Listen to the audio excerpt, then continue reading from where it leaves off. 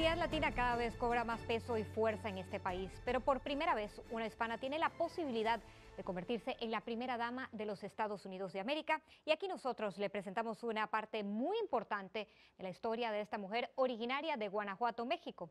Veamos el reportaje de Alberto García, quien investigó las raíces de Columba Bush.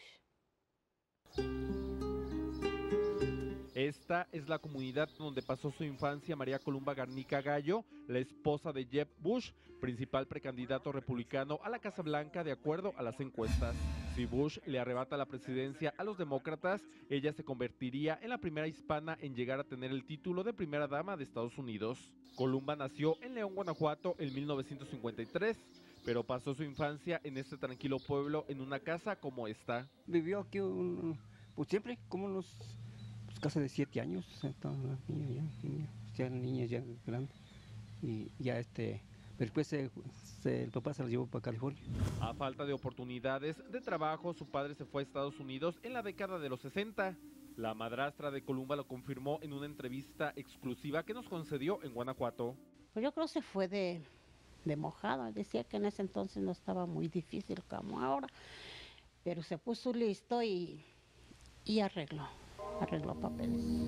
Los pocos caminos habitados en arperos fueron testigos de los primeros pasos de Columba. Según los reportes locales, cuando Columba tenía 16 años, conoció a Jeb Bush, quien tenía 17 y daba clases de inglés en Guanajuato en un intercambio estudiantil. 4 años después se casaron.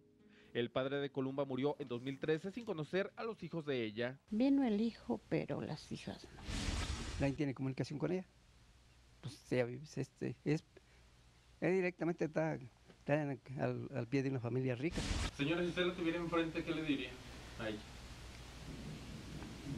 Pues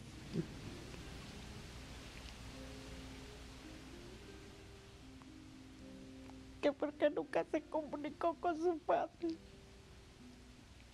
porque pues él sí